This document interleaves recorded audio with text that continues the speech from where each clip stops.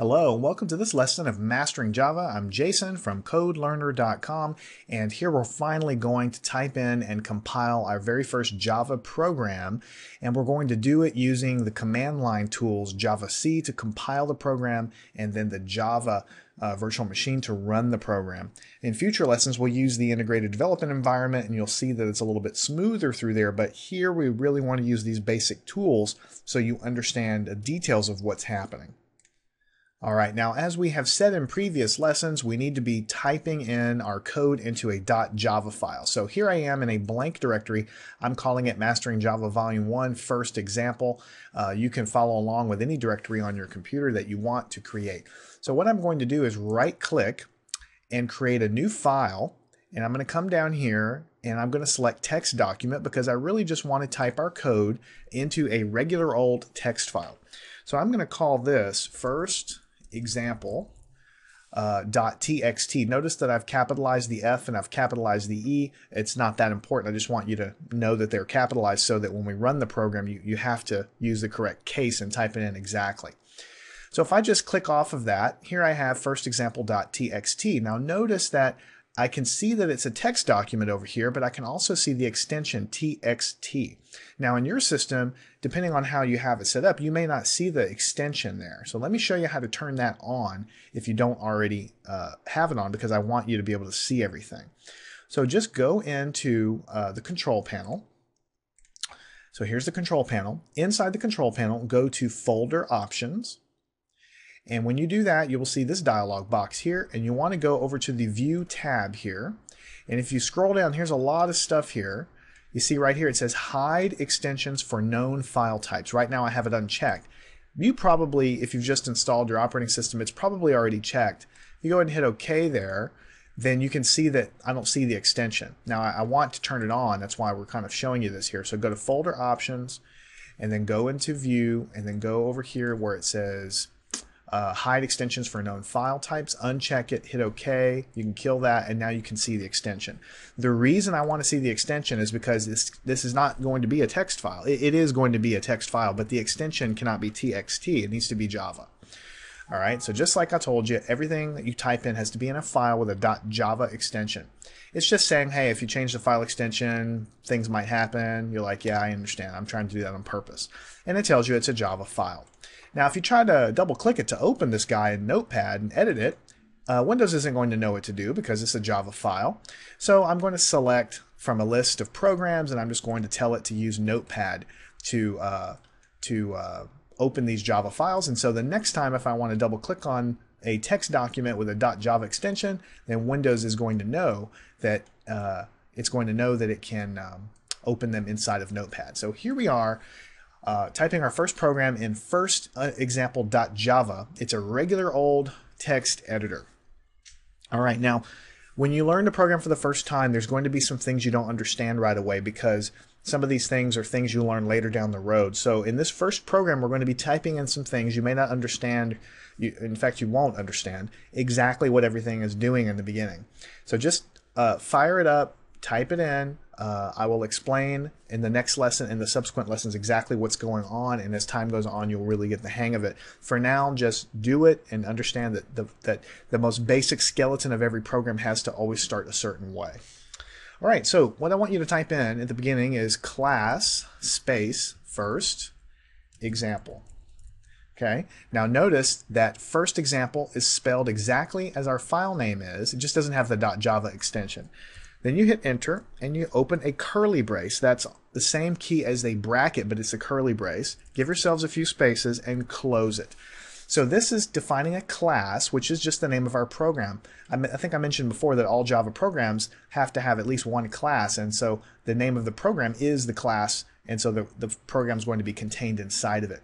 Everything inside of these curly braces is going to be our program. Next, on the next line inside that curly brace, I like to hit a tab and indent it. You don't really have to, but I like to do it.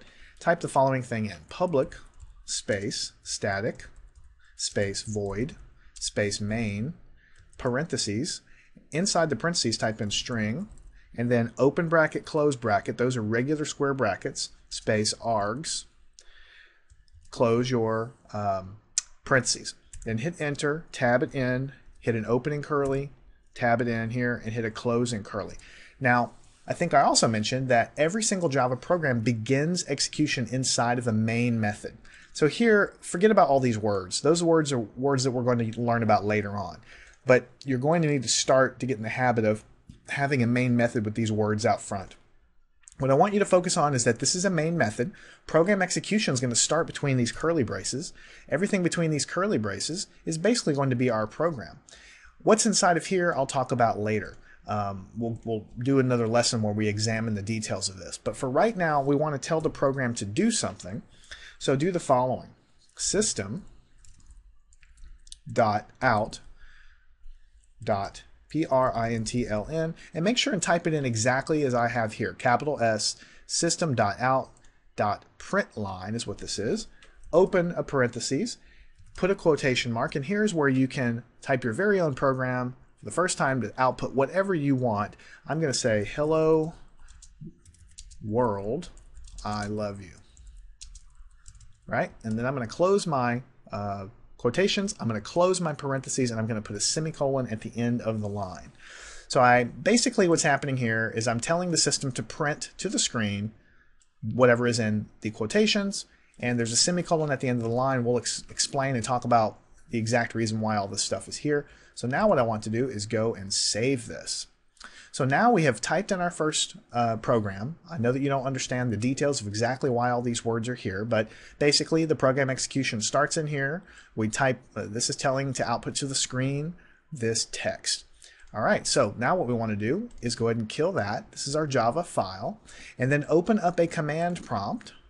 Okay, the easiest way to get to this is just go to Start, Run, and then type CMD, and that'll open it up. Or you can also find it inside of your Start menu. And we want to go to this directory. Let me kill that one. This one here is already in the first directory. Mastering Java Volume 1 / first example. So this is, if I do dir, you can see our Java file is here. This is the one we just created, first example.java. All right.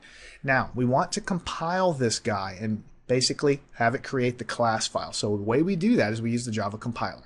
So we type Java C, that's the Java compiler, space, first example, typing it exactly as the file is there, .java. You have to use the file extension when you're running the Java C compiler. Now let's go ahead and hit enter and see what happens. It thinks for a second. Everything is basically no errors. If there was any errors in your code, or if you forgot to type something and it didn't understand, then you would have received an error. It would have told you immediately. Basically, it gives you a command prompt that means that it was successful. If we look back in our directory, we have a .java file and we have a class file that was created with exactly the same name as our program name. As we mentioned before in the slides, we type our code into .java files. The compiler outputs a .class file. All right, so let me clear the screen on this command prompt and do dir, and we can see, again in this directory, I have first example.class. And also I mentioned before, this .class file, I can run it on Windows here. I can also run it on Macintosh. I can run it on other platforms that have a Java virtual machine. This is freely distributable, and this is why you can write your code once and you can run it anywhere. I can take this class file and send it out and it'll run. So now I want to run the program here on this system. So let me clear the screen. In order to run the program, we have to tell the Java virtual machine to run the program. So the Java virtual machine that's running it is going to be Java. That's the name of that other program, remember, space. Now we have to tell it what to run.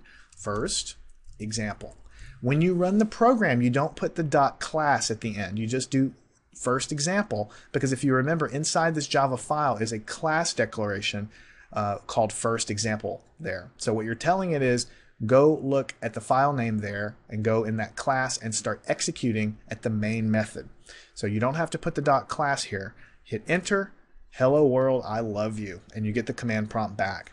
So congratulations, you've gone through and compiled and executed your very first Java program. If you go back into this Java file, if you change the text here, then you would have to go and compile it again. The class file would be updated, and then you could go and run it again by typing again Java space first example, and the text would change there.